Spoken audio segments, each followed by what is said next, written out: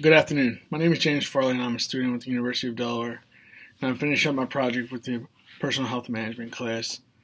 And I thought I'd take a few minutes to offer my experience and my thoughts about the class and my overall thoughts and goals of having a healthy lifestyle. Before taking this class, I was working on just going to the gym, eating healthy, and not seeing many changes. So I thought about taking this class with Professor Bowman, and I've learned that it's not just about the gym and eating correctly that will help you have a healthy lifestyle. There's other key factors in life that you need to do to have a healthy lifestyle. Healthy living starts with you. I feel like, eating and going to the gym is a key role that everybody thinks, but also getting a night's worth of sleep. Being stress-free is very important because that puts a lot of tax onto your body. Most people think that eating and exercising is the only thing that makes you have, and that is not 100% true. There are other factors, like I said, health, to have a better healthy lifestyle, and that's stress, time management, and sleep are the number ones that I would feel. Stress puts a lot of strain on your body in different ways, and it's not healthy for your body at all. 7 to 8 hours of sleep, preferably around 8. Is a good night's sleep for your body to properly function the next day. If you don't have that sleep, then your body's obviously going to be behind the 8 ball and working a lot harder. Time management is very key, not only in adults but definitely for college students with different classes, different events that you attend, and all that stuff. Time management is very key. When you get behind in time, you get stressed. Then you're not eating correctly, you're not getting to the gym, you're not exercising. So I think time management is very important. I think people overall can achieve a healthy and well-being lifestyle simply just doing daily exercises. And that doesn't mean going to the gym.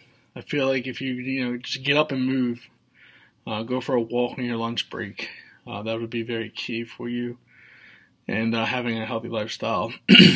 Eating correctly. I've noticed, once I start packing my lunch, I'm starting to eat a little bit better.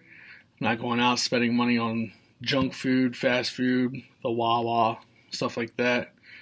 And that only takes me 2 to 3 days a week where I got to meal prep, maybe an hour or two at a time. Sundays I meal prep until Wednesday, and then Wednesday until Sunday.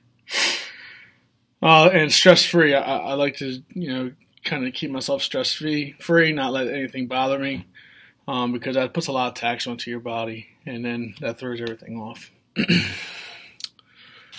During this course with Professor Bowman, I really enjoyed the behavior change contract that we did. My goal was to drop weight or body fat percentage. I thought that was going to be easy. It was a lot easier to write it down on a piece of paper than it was to do.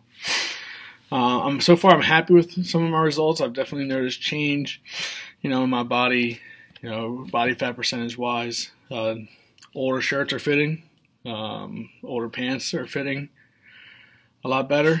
So that's definitely good for me. I've kind of maintained the same weight, but like I said, changed my body fat percentage, so it definitely can tell a difference. Going to the gym 40 hours, wow, it's a long time. 40 minutes a day was miserable for the first week or two. It sucked.